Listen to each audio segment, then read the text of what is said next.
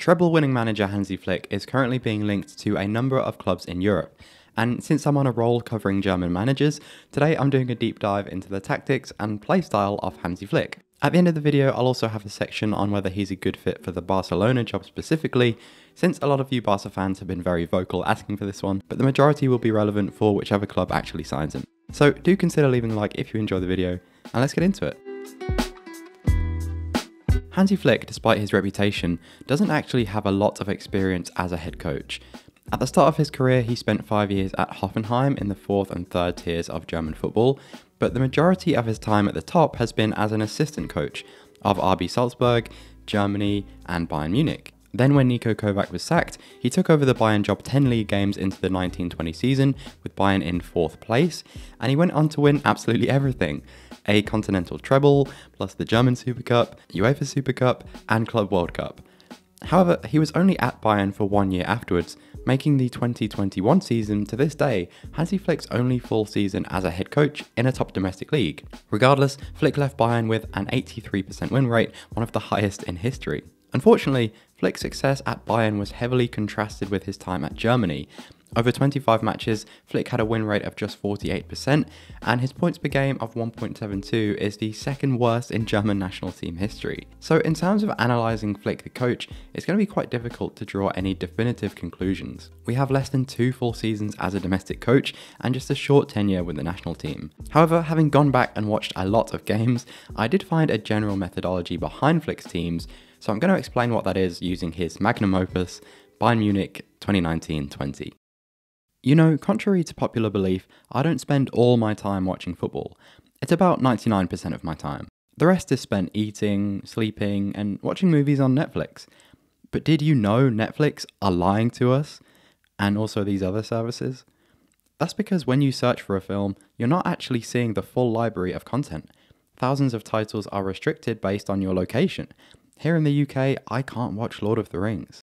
That was until I started using ExpressVPN, the sponsor of today's video. Now all I have to do is go online, look up which location the film is available, and with the click of a button, ExpressVPN will take me there. So you guys in Norway can finally watch Ronaldo versus Messi face off. And let's say I don't want to pay for an expensive subscription to watch certain games, Champions League. Just hop on over to Ireland and start watching for free. So just head to expressvpn.com/TPF to get 3 months of ExpressVPN completely free. Give it a go. In short, Hansi Flick made Bayern a relentless, high-intensity monster. And the game plan was essentially this: to arrive in the opponent's box as often as possible with as many players as possible. And to do that, Flick was happy to take a lot of risks on and off the ball. The basic shape was usually 4-2-3-1, but as you can see, it's far from rigid, with a very mobile double pivot, with Müller and Lewandowski interchanging, wingers drifting inside. But an important feature is the width of this back four. Both fullbacks would hug the touchline in every phase of the game. And that was key in Bayern's progression, stretching the midfield to create central passing lanes into the forwards. Or, if the opponent stayed compact, you create a wide passing lane for the fullback. Now, the reason I'm telling you this is because it shows Flick's emphasis on breaking the midfield line as quickly as possible, so the forwards could see a lot of the ball. And probably the most interesting part of this team was the freedom that those forwards had. It was mainly centered around Lewandowski, who at this point was pretty fantastic with his link-up, but whether it was Gnabry drifting inside, or Goretzka pushing up between the lines, or Müller running all over the place, there was a lot of license to float around, create angles, or run in behind. It was very dynamic and actually very vertical. Once a player had space, they didn't think twice about trying to find those runs, which were often very well coordinated. And the success of this system shows in the numbers. Since 2017, Bayern 1920 are second in European leagues for both progressive passes and passes into the penalty area. This was a team that applied a lot of pressure in the final third. So it seems like the messaging from Flick was uncomplicated and based on a few important principles. Open up the pitch, be very dynamic off the ball, and be forward thinking on it. And because they created space so effectively and they had such quality attacking players, Bayern were able to score on average over 3 goals a game. Now I do want to focus on one element of this team specifically, and that's their verticality, because in 1920, Flick's Bayern made the most long passes of any team in the Bundesliga, with 92.6 long passes per 90. And in the modern game, it's quite rare for a top team to be anywhere near that number. This is Flick's Bayern compared to last year's league champions. Part of the reason for that is that this team didn't really have any consistent build-up patterns. They were very good at creating space against mid-blocks because of the mobility of the pivots. Thiago would often drop to free himself from pressure and take advantage of the movement ahead of him. But against the most aggressive teams, Bayern were happy to bypass those pivots completely. And actually, that ended up being one of their best routes to goal, just because of how primed they were to chase those long passes. But the main reason I'm bringing this up is because of something we've talked about over the past few videos, and that is, if you want to be defensively proactive, more verticality generally means more running. That's because when the ball is turned over, there's often bigger distances between your players, so you have to cover more ground to press the ball. And if there's one thing that set Flick's Bayern apart, it's how much they ran. Defensively, it was built on intensity. Relentless chasing to win the ball, counter-pressing at every opportunity, and this was highly physically demanding. I wasn't surprised to learn that Flick's Bayern made significantly more sprints per game than any of his predecessors. However, achieving this relentless football meant taking a lot of risks. So a very high line, both fullbacks often ahead of the ball, no real dedicated ball winner. So if at any point Bayern started losing those duels, teams did get in behind. As a result, Bayern were quite reliant on the quality of their defenders and goalkeeper to bail them out, the best example being Alphonso Davies, whose ridiculous pace allowed him to recover from his very high starting position. And that was all fine in the league, but against better opposition, the risks did start to show, particularly in the Champions League. At times, Bayern's expansive football made it really hard to counterpress. They were exposed quite frequently and got away with quite a lot. In the end though, this was a team that was committed to outscoring you and pretty much always did, making them a very entertaining watch. So that's a brief overview of Flick's Bayern Munich, but what about Germany? Well, I've got to say it's very difficult for me to analyse a coach based on an international team. There's so much inconsistency in players, in form, in opponent. There's also much less data available to analyse. However, broadly speaking, Flick's Germany tried to accomplish the same things as his Bayern team. And against weaker nations, that was absolutely enough. It was against the better teams that Germany started to struggle, and without bloating this section too much, there are two main reasons for that which are relevant. The first was player profiles. A lot of the key roles in Flick's Bayern weren't here.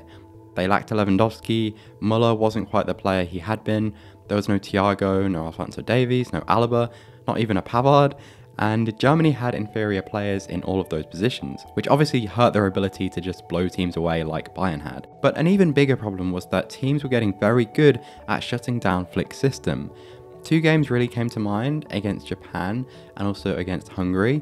Both teams had different setups, but the key tactical approach was to prevent Germany's pivots from having comfortable possession. Hungary did it with an aggressive man-to-man press that mirrored Germany's 3-2-5, and Japan did it with a very compact mid-block that shut down the centre of the pitch.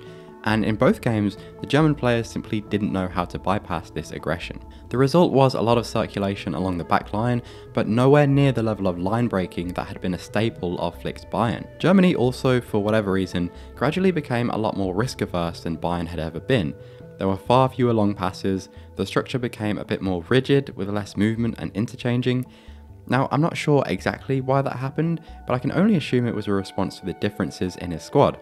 He no longer had a hold-up player in Lewandowski, perhaps he wanted to become more controlling to improve the team's counter-press.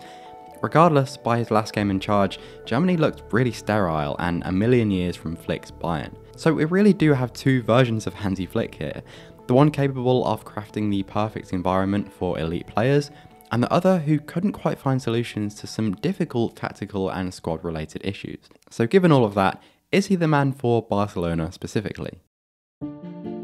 The reality of Hansi Flick is that given a low sample size, we've only seen him succeed with one type of football, the really expansive, very vertical, sprint-heavy model. So the question has to be, is that football compatible with the current Barcelona squad? And the answer is no. Barca have had two major issues this season. The first is an inability to put the ball away, and the second is an inability to defend space effectively. And at its best, Flick's model relies on players who can do both of those things.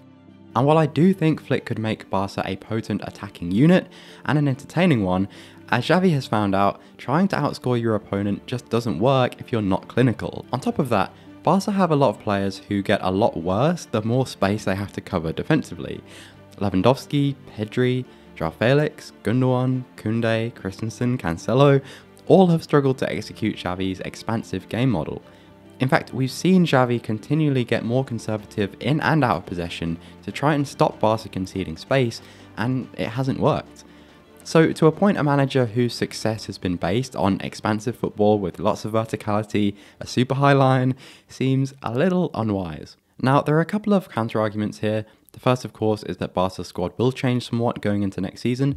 Let's say they do find a ball-winning midfielder, Gavi returns, Alejandro Balde returns, you put more faith in Victor Roque and Fermin, you do have a team there capable of pretty high intensity, and maybe Flick would be the man to put that together. It's also quite appealing to have a manager willing to give his players more positional freedom. I think the likes of Pedri, De Jong, Felix if he's still around, Rafinha would all benefit from that.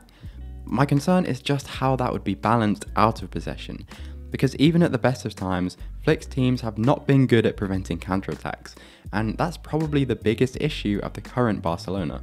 Ultimately, at Bayern, Flick's major success was establishing a simplified message, a clear direction, and it worked because Bayern had an exceptional squad of world-class players, most of whom were in their prime.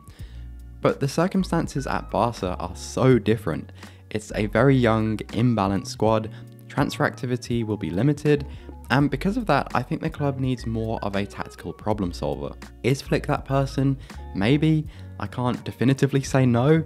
The issue is we have no evidence of it from his career so far. That's why I personally prefer someone like Julian Nagelsmann.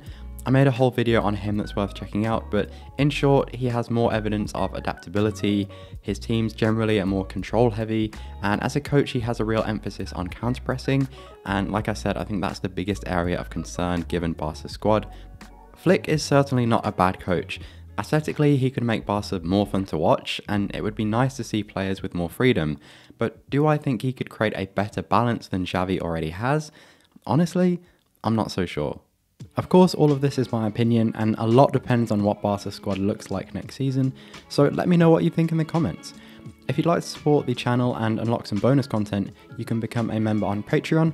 There's a few things that didn't make it into this video, including a section on Thomas Muller and why players like him are so important to coaches like Flick. But otherwise, thank you so much for watching, and I hope I'll see you again in the next one. Take care.